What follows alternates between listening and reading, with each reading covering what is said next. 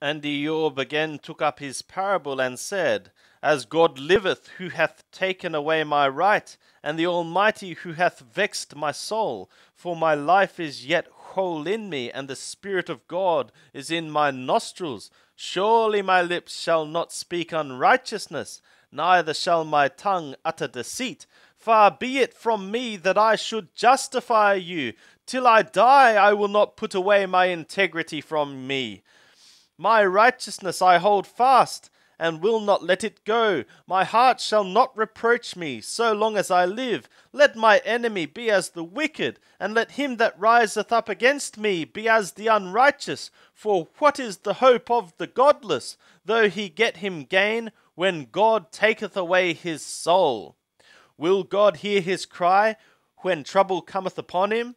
Will he delight himself in the Almighty, and call upon God at all times?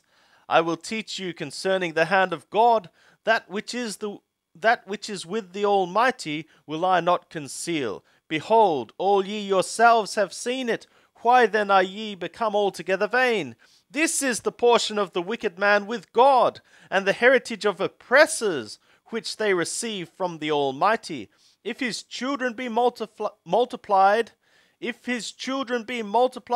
is for the sword, and his offspring shall not be satisfied with bread. Those that remain of him shall be buried in death, and his widows shall make no lamentation. Though he heap up silver as the dust, and prepare raiment as the clay, he may prepare it, but the just shall put it on, and the innocent shall divide the silver. He buildeth his house as the moth, and as a booth which the keeper maketh. He lieth down rich, but he shall not be gathered to his fathers. He openeth his eyes, and he is not. Terrors overtake him like waters. A tempest stealeth him away in the night. The east wind carrieth him away, and he departeth, and it sweepeth him out of his place. For God shall hurl at him, and not spare.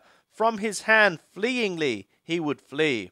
Men shall clap their hands at him, and shall hiss him out of his place.